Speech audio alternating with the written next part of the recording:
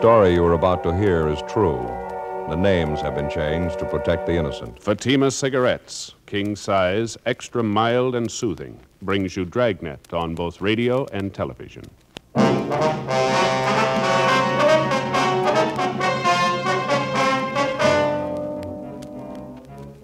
You're a detective sergeant. You're assigned to homicide detail. An unidentified man is abducted from a downtown street. The scene is checked where the man was reported taken. Bloodstains are found on the sidewalk. The abductors escaped in a gray sedan. No one saw the license number. Your job? Get him.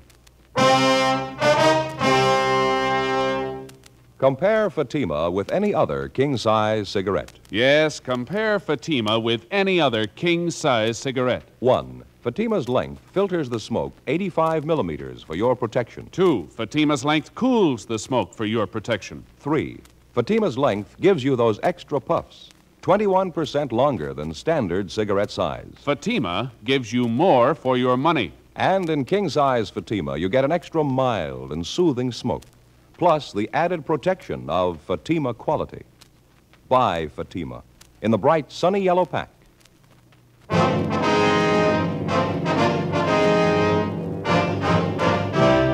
Dragnet, the documented drama of an actual crime. For the next 30 minutes, in cooperation with the Los Angeles Police Department, you will travel step by step on the side of the law through an actual case transcribed from official police files. From beginning to end, from crime to punishment, Dragnet is the story of your police force in action. It was Monday, March 18th. It was overcast in Los Angeles. We were working the night watch out of homicide detail. My partner's Frank Smith. The boss is Captain Lorman. My name's Friday. It was 6:48 p.m. when we got to the corner of 11th and South Pierce Street, the 797 Club. Sorry, no more service tonight. Closing up. Your name Leon Morley? Yeah, I can't serve you any drinks, so closing up. Police officers, Mr. Morley. I'd like to talk to you a minute if you don't mind. Oh, I'm sorry. I thought maybe you were after a drink. We were just talking to the officers in the radio car up the street, the car that answered the call out here tonight. They told us you're one of the people who saw what happened. Well, yeah, I guess I did. I saw part of it anyway. Lousy deal, kind of thing makes your ulcers pop. That's why I'm closing down early, going home. We're following through in the investigation, Mr. Morley. I'd like to have you tell us everything you know about it, if you would, everything that you saw. I told the cops in the radio car everything I know. It was about 6 o'clock, and I heard this big commotion out in the street. I didn't know what it was. Sounded like somebody was hurt. I went out and took a look. Marie in the beauty shop next door, she was outside rubbernecking, too. She saw as much as I did. You talked to her? Yes, sir, we have. She wasn't too clear on some of the details. Maybe you can straighten it out for us. I'm glad to if I can. What do you want to know? You mind telling us in your own words just exactly how it happened? I mean, how you saw it? Well, there's not an awful lot to it. I was working behind the bar here, and it was around 6 o'clock, like I say, maybe a couple of minutes after. I was just fixing up a round of drinks for some fellas when I heard this noise outside. Yeah. Didn't know what it was at first. Sounded like somebody screaming like they were hurt. You said you heard this commotion outside the bar about 6 o'clock. Yeah, that's right. Well, I didn't go out right then. I finished mixing the round of drinks. First, I thought the racket was just a couple of early drunks, but it kept on. Man screaming. It got louder, and I decided to take a look. Mm-hmm.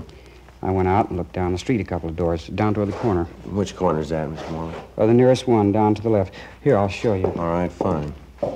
I didn't know what was happening. It was a terrible sound.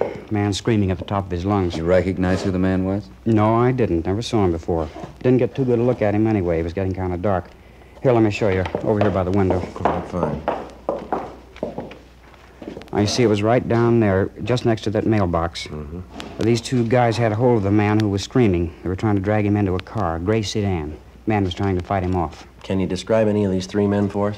No, I couldn't be sure about it. Like I say, it was getting kind of dark. Well, you can see for yourself they were about 75 or 100 feet away. Mm-hmm. This man they were trying to drag into the car, he kept screaming, "Leave me alone, you can have the money. Leave me alone, you can have my car." Looked like he was hurt to me, blood on his clothes. Didn't anybody try to help him? Well, you know how this neighborhood is. When there's trouble, they all cut out. They don't want to get involved. It happened pretty fast anyway. These two guys got this man in the back seat of the car, and the big guy got in the back seat with him. The smaller guy got in the front seat, and they took off. Now, which way did they go, Mr. Morley? Straight down the street there. They turned right at that corner. Mm-hmm. Did you happen to see the license number? No, I thought of it, though. They didn't turn the car lights on and went by pretty fast, too. I couldn't get a good look at it. Was it a California plate, do you know? Oh, yeah, I noticed that much. That's about all, though. What kind of a car was it? Like I told you, a gray sedan, four-door. I couldn't tell the make. Fairly new car. Well, did you notice anything outstanding about the car, anything at all? Well, I don't know. What do you mean outstanding? Well, special markings of any kind, anything unusual, maybe some of the accessories, spotlight, anything like that?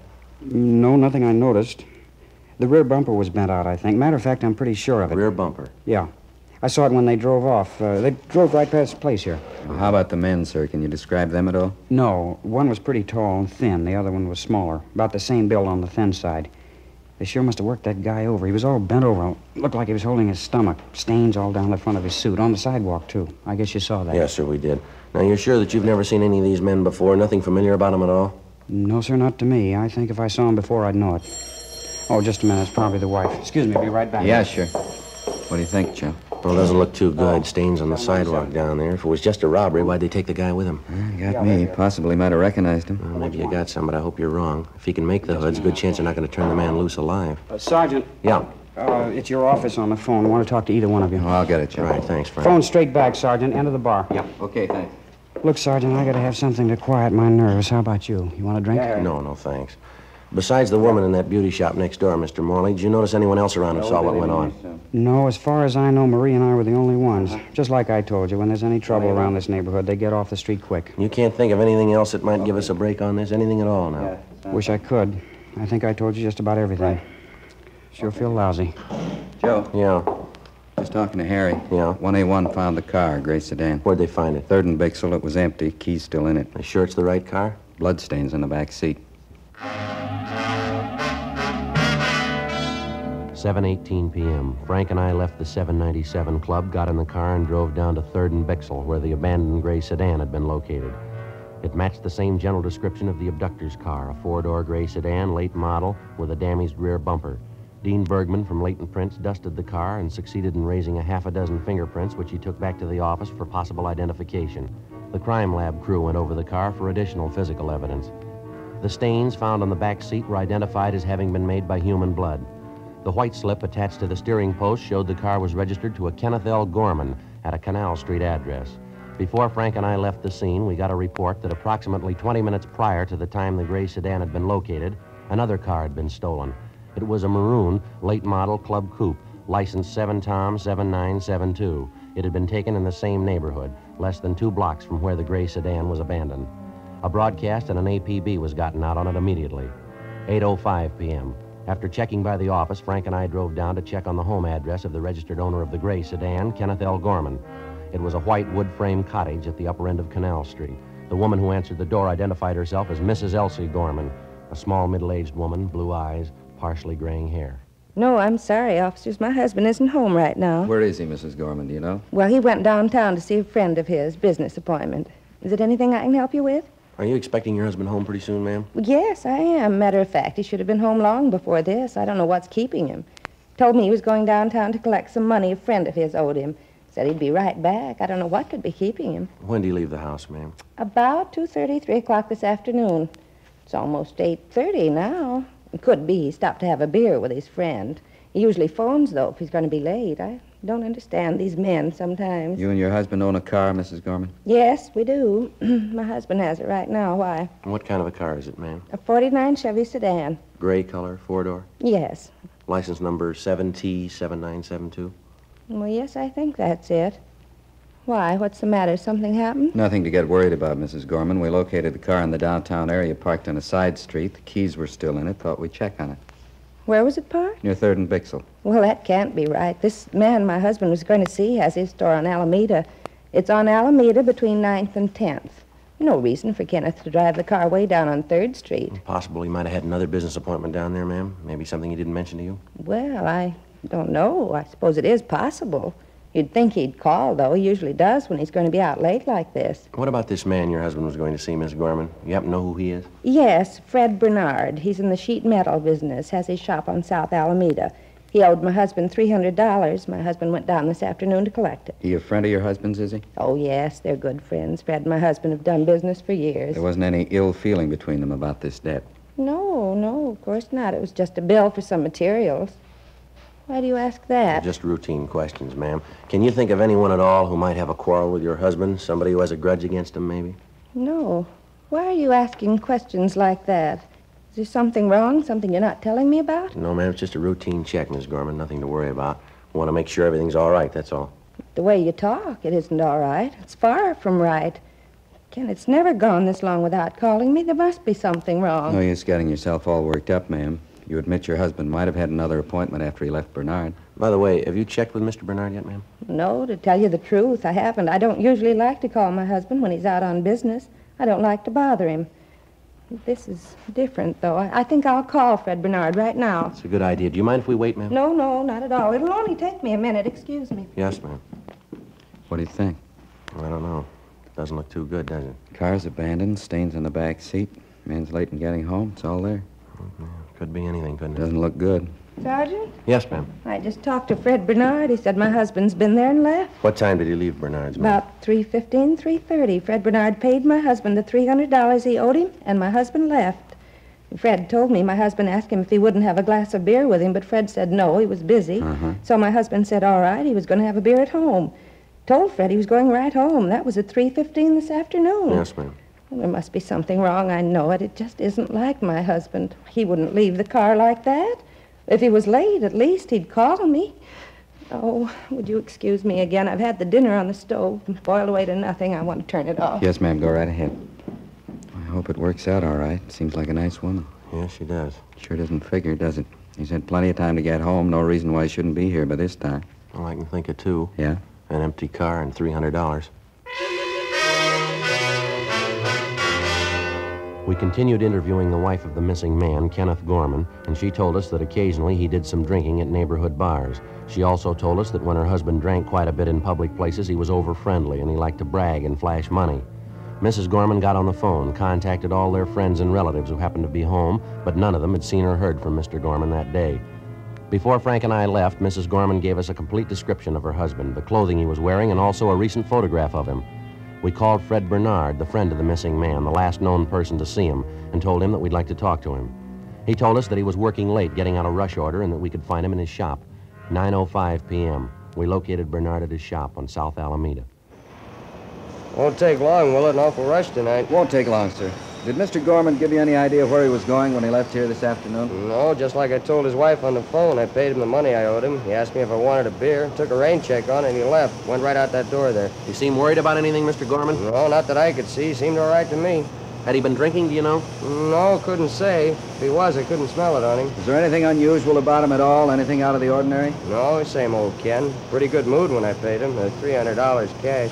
He's all dressed up. I guess you might call that unusual. How do you mean, unusual? Well, Ken's like me. Working man, not much of a dresser. Usually find him in working clothes. I think it's the second time I ever saw him in a suit. A new one, too. Looked nice on him. He didn't give you any indication at all where he might be going, did he? No, he just collected his money and went out. I thought maybe he was going home. What did Miss Gorman tell you? Didn't you have any idea where he is? No, sir. She told us he came down here to collect some money. She expected him right home. We're not trying to be nosy, Mr. Bernard, but how do Gorman and his wife get along? They pretty happy together?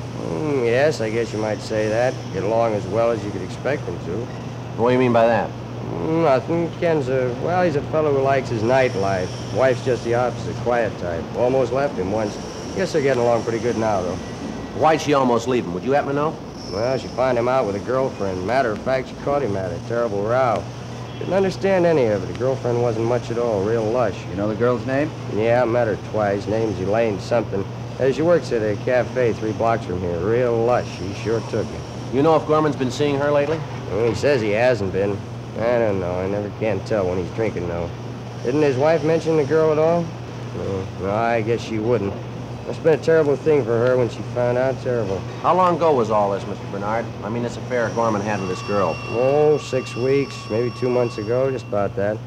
I tell you, it was the queerest thing I ever saw. Ken has a nice, quiet wife of his at home, and they get along fine together, never fought, never quarreled. And he picks up with his girl Elaine, sure different. How's that? A real mean girl. 2 of them fought all the time. 9:40 p.m. We left Fred Bernard at his shop, drove to the restaurant where Gorman's girlfriend reportedly was working as a waitress, and we checked with the manager. He told us a girl by the name of Elaine Summerall had been employed there, but that she'd been fired for drinking on the job. He also told us that he had reason to suspect that Elaine Summerall was not the girl's true name. We showed the cafe manager a picture of Mr. Gorman, and he identified it. He said Gorman had been in that afternoon inquiring about the Summerall girl. Gorman had asked for the girl's forwarding address, but the manager told us that he'd thrown it away. We left our card with him and asked him to contact us immediately in the event the girl returned. 10:18 p.m. We drove back to the city hall and checked in at the office. We ran the name and description of the Summerall girl through R&I, and they told us they had a Summerall girl in the files who answered the description. Elaine Summerall, alias Elaine O'Donnell, alias Elaine Shellman. There were wants out on her for forgery, 3 counts, and grand theft merchandise. We signed out of the office, went across the street to the Federal Cafe, and had a sandwich and a cup of coffee. Wouldn't look so rough if it wasn't for the stains they found in the backseat of that car. It's hard to get around it. Points to more than robbery, doesn't it? Yeah, Mo sure strikes me pretty funny, pulling the man off the street like that. Must be either hard up or crazy, huh? Federal Cafe. Just a minute. Friday? Yeah. Phone. Right, thank you. I'll be right back, Frank. Okay. Yeah, Friday talking. Yeah, Glenn. Where? How long ago?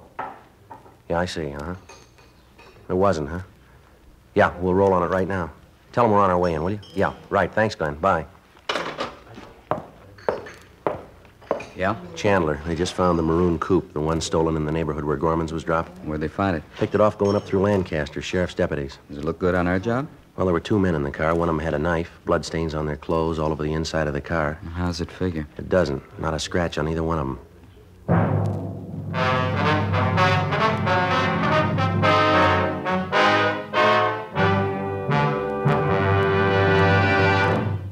You are listening to Dragnet, authentic stories of your police force in action. Friends, because of its quality, its extra mildness, its better flavor and aroma, more smokers coast to coast are switching to king-size Fatimas every day. Yes, more smokers coast to coast are finding that in Fatima, the difference is quality. Now, here's the practical way to prove Fatima quality yourself. Compare Fatima with any other king-size cigarette. 1. Fatima's length filters the smoke 85 millimeters for your protection. 2. Fatima's length cools the smoke for your protection. 3. Fatima's length gives you those extra puffs, 21% longer than standard cigarette size. Fatima gives you more for your money. And in king-size Fatima, you get an extra mild and soothing smoke, plus the added protection of Fatima quality. Remember, more and more of your friends are switching to king-size Fatimas. Compare them yourself. King-size Fatima, extra mild and soothing, plus the added protection of Fatima quality. Look for the bright, sunny yellow pack. Buy king-size Fatima.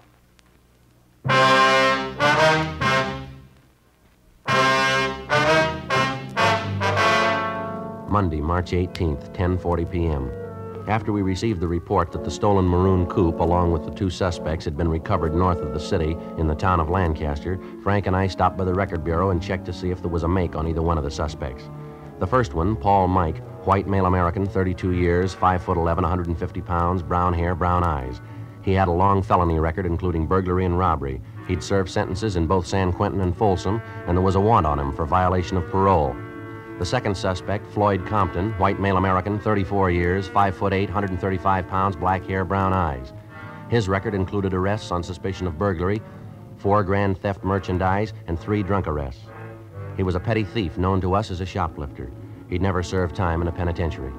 10:55 p.m., Frank and I, with identifying photographs of the 2 suspects, left the city and drove north. We checked in at the Lancaster Sheriff's Office substation. Captain Walker Hannon briefed us on the details of the arrest, and then he showed us back to the cell block where the 2 suspects were being held. He told us neither of the men had been questioned because the officers there weren't acquainted with the facts of the case. He also informed us both men had been separated from the time of their apprehension. Captain Hannon had Paul Mike taken from his cell, and he was brought to the captain's office where we started to question him. It went slow. I don't think I understand you, Sergeant. What's all the excitement about? You can answer that better than we can, Mike. Answer what? What do you want to know? The car, Mike, and the bloodstains. What about them? A little unusual, wouldn't you say? I don't know anything about any bloodstains. If they're in the car, I don't know how they got there. It isn't my car. Yeah, we know that. What about the stains on your clothes? Well, I don't know. We were sitting in the car there. Maybe the stains rubbed off on us. You got a cigarette? Only one thing wrong with that story, Mike. The stains are on the wrong side of you. All right, so I had a fight. Got hit in the nose. What's that, a law against it? I got a hunch, Mike. Yeah? You're lying. Where'd you get that car? I told you where I got it. Me and Compton were bumming a ride on San Fernando Road. This spook came along in the maroon coupe and gave us a ride. A couple of miles this side of Lancaster, he stopped the car and got out. Said he'd be right back. Walked right out into the desert. That right? Yeah. Waited for him to come back. Waited a long time. Honked the horn, yelled for him. We finally gave it up. Matter of fact, Compton and me got a little scared. Thought maybe the car was stolen. I didn't want to get caught in a hot car. I'm an ex-con. I couldn't stand the heat. It's the truth. I'm squaring with you. What about the money, Mike? Huh? The money. They booked you in with $133 in your pocket. Oh, yeah. I got lucky in a crap game last night. I was pulling out. How about the pocket knife? Blood stains on it? You win that in the crap game, too? No, matter of fact, it was in the car. Found it right there on the seat. Big coincidence, Mike. Somebody leaves you a car, blood stains on the inside, stains on you and your partner, pocket knife, stains on that, too. You're on parole, leaving town without notice, driving a car you're not supposed to be driving, pocket full of money you got no way of accounting for. Face it, Mike. What do you mean? Face it, you're dead. Flag on your card now. Parole officer wants you. Now, how about the truth? What do you mean the truth? I've told it to All right, you. now, come on. Let's save time for all of us, Mike. You've been around long enough. You've graduated. You know we're not going to buy that line. What line? How can I explain things to you? You won't believe me. I've told you nothing but the truth since I walked into this room, and you won't believe me. You got a cigarette? How do you account for the blood in your shirt? I told you I had a fight. Guy hit me in the nose. Happened right down there in L.A. You can check it. Where'd it happen? Bar, downtown. There's a lot of bars downtown. Place on South Pierce. I go there sometimes. What's the name of it? 797 Club. Ask anybody in there. You said it happened tonight? Yeah, about 8 o'clock. Just before we cut out. Guy hit me right on the nose. Real rough one. You got a cigarette? What time did you say you had that fight? About 8 o'clock. You sure of that? Sure, why? You're not doing too well, Mike. Now what's the matter? We were at the 797 Club tonight. We talked to the owner. So what? We were there at 6:35. He locked the place up and went home at 6:45. He was sick. 797 Club? Yeah, that's right. Now, where were you at the time of the robbery? I want an attorney. I'm not saying anything else, trying to frame me. Take me back to my cell. Any way you want it, Mike. Let's go. What's the use? Tell them the truth and they don't believe you. How about that cigarette? Captain, would you have the jailer return this one and bring in copy? How about that? He couldn't tell the truth if it helped him. Hope we do better with his partner. Well, we're going to have to. We know we're on the right track. The big question is, what have they done with Gorman? Big guess. 1,000 places they could have dumped him between here and L.A. Well, I hate to make book on his chances. Everything points to a killing, doesn't it? Mike looks like the one who could handle it. Come on in, Compton. Over here. Sit down. Yeah. My name's Friday. This is Smith, my partner. Hi. Branched out of your class, haven't you, Compton? Running in the big time here? What do you mean? We haven't done anything. Robbery, kidnapping, grand theft auto. You're moving pretty fast. Didn't Mike tell you? This guy gave us a ride. He stopped the car and walked away. We didn't steal the car. Thought the guy was lost. We drove in here to get help. Let's take it from the top. Where'd you spend the day? Who were you with? Mike, he stayed overnight with me. Both slept till about 2 o'clock, got something to eat, and went to his show. Got out about 5. What'd you do then? Went to this bar downtown. Didn't Mike tell you? You were with him, weren't you? Sure, I was with him. He'll tell you that. He did. And you didn't do anything wrong, did you? No. Then what are you worrying about? Let's forget Mike now. You level with us, will you? You're getting it straight. I didn't do anything. Mike says he can't stand another beef. Can't afford it. He's too up right now. I know that.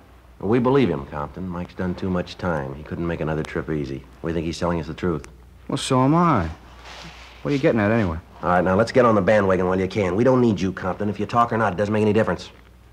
Just a minute. Can I talk to Mike? All right, we'll give it a try. Frank, you want to ask him? Yeah, okay. Be right back. Now let's pick up where we left off. The blood stains on your clothes, stains inside the car. Where'd they come from? Mike told you, didn't he? Yeah, you tell us. What for? Why can't I wait till Mike gets here? All right, what about the money? You want to explain about that? Nothing to explain. I saved it. What kind of work do you do? Odd jobs around town, any place I can find them. You say you got up at 2, you had something to eat, you went to a show, and you got out about 5 o'clock. Is that right? Yeah, that's right. When'd you go to the 797 Club? Right after the show, about 5 o'clock. How long did you stay there? About an hour, till about 6 o'clock. Anything unusual happen while you were in the bar? What do you mean? Anything unusual, anything out of the ordinary? Oh, Mike and me sat there, talked, had some drinks. Pretty dead place. Decided to take off for Reno. Mike's got a friend up there, good friend. Thought maybe he'd get the both of us jobs. Compton? Yeah? Where's Mike? I told him you wanted to talk to him. He said he didn't want to see you. They took him out to feed him. Told me to tell you he'd see you in court. What do you mean, see me in court? I think you got it, Compton. We told you we didn't need you. Come on, we're tired. We're going to lock you up. What'd he say? What'd he tell you? Now, look, fella, we're tired. You wanted to go the hard way. All right, you'll get the answers in court. Well, what did he say? What'd he tell you? Come on, let's go. You should have known better. Mike's not going to ride your beef for you. He was in it all the way. It's his idea and it's his beef, not mine. I argued with him. I know he shouldn't have gone along crazy. Yeah, come on. It's the truth. The whole thing's Mike's. It's his knife, too. Met the guy in some bar, and he was real high, talking about some dame he was looking for, a girlfriend. Guy bought us a couple of drinks, had a big roll of bills. Mike framed the whole thing. Yeah? Yeah, he wanted to roll the guy. We left, got in the guy's car, and drove with him way toward town. Mike was driving. I didn't know where he was heading for. All of a sudden, the guy says he wants another drink. Mike didn't want to stop, but he was making a racket. Finally pulled up by the 797 Club. We got out. Then the guy changes his mind. He wants to go home. Mike tried to talk to him, but he wouldn't listen. Mike pulled a knife and cut him. Then he slugged the guy, and the two of us pushed him in the car and took off. Where'd you go from there? We cruised around till we found another car, maroon coupe. We clouded that one, dumped the gray sedan, and took off up this way. Not right. Look, it's the truth. I'll even tell you about the guy. What happened to him? You got flashlights in your car? The man's still alive? I don't know. He was when we left him. 1:45 a.m. The Lancaster Sheriff Substation contacted the local emergency ambulance, and they were instructed to follow our car. Along with the suspect, Floyd Compton, Frank and I got in the car and headed south, following his directions. After several tries at locating the spot where Mike and Compton supposedly left their victim, we finally found where they'd parked their car on the side of the road. We got out, and Compton led us back across a stretch of sand to a thick clump of sagebrush about 300 yards off the highway. The victim, Kenneth Gorman, was lying face down. His hands and feet were tied together. It was fairly evident that he'd lost a good deal of blood and that he was in a state of severe shock. He was placed on a stretcher and placed in the ambulance. All right, Compton, that's it. Let's go. Be real tough. I'm sure glad he ain't dead. Yeah, sure. Come on. Where are we going now? Back to the sheriff's office. Want to take your statement. Okay with me. Just one thing I want. One more thing. Yeah? That lousy Mike. I want to be there. I want to see him. How's that? Trying to load this thing on me. I want to see his face when you tell him. Can't wait to see it. Yeah, neither can we.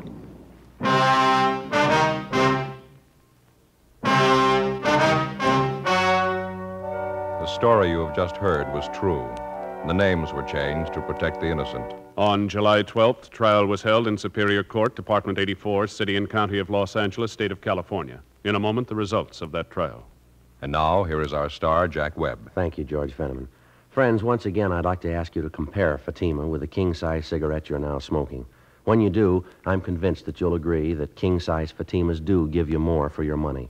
An extra mild and soothing smoke, plus the added protection of Fatima quality.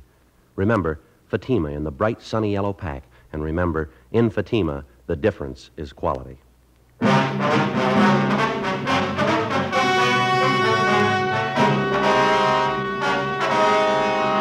Paul Mike and his accomplice, Floyd Compton, were filed on for violation of Section 209 of the Penal Code, kidnapping for the purpose of robbery, and Section 211 of the Penal Code, robbery in the first degree.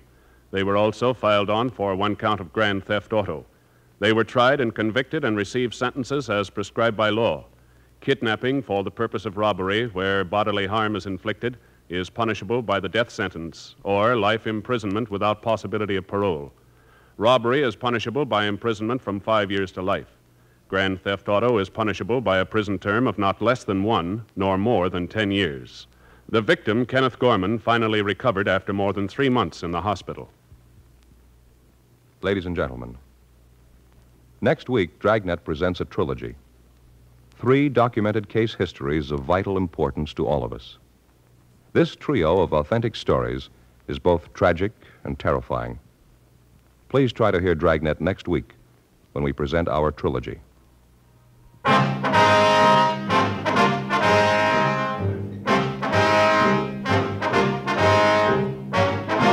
You have just heard Dragnet, a series of authentic cases from official files.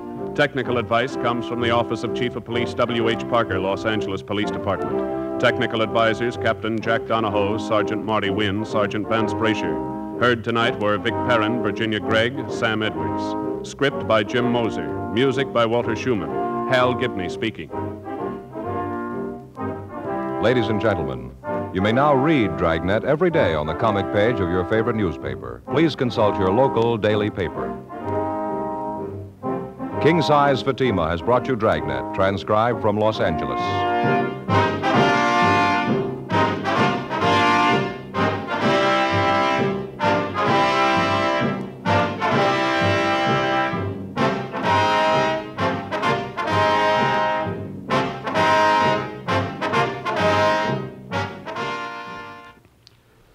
Adventure is yours tonight with Counter Spy on NBC.